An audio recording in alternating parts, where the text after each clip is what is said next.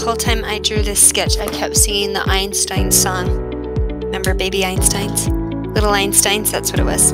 Okay, the angle of the rocket we've got from top right to bottom left, and then what you want to do is make sure you get that curve both sides fairly symmetrical, and then we just have kind of like a cone, 3D cone on the bottom that flares out for the base. I'm just going to adjust those sides and make them a little bit more symmetrical, and then I'm going to draw my pointy top. And really right now I'm going to add details. Usually I say don't add details to the end, but you'll see why in a minute. So I've got, it's basically a cylinder, and so I'm just making sure my curves are parallel to each other, meaning the curve doesn't go bigger or more shallow, but they stay the same. And I'm going to throw in those little windows real quick.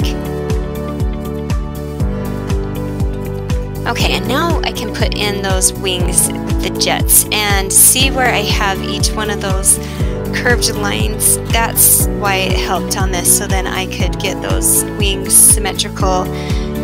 What I'm looking for is negative space where I start on the rocket. You want to make sure you start each side the same, and the negative space between the wing and the bottom of the rocket really helps get the angle correct. And then we just have some little jet fuel coming out, a little smoke puff, exhaust, whatever you call that. And then again, just some more details, and I didn't want to spend too much time. This was really a quick sketch. I think I did it in about 3 minutes or so, and then I just threw in a little bit of value, quick shading to give it some more interest, and then you are done.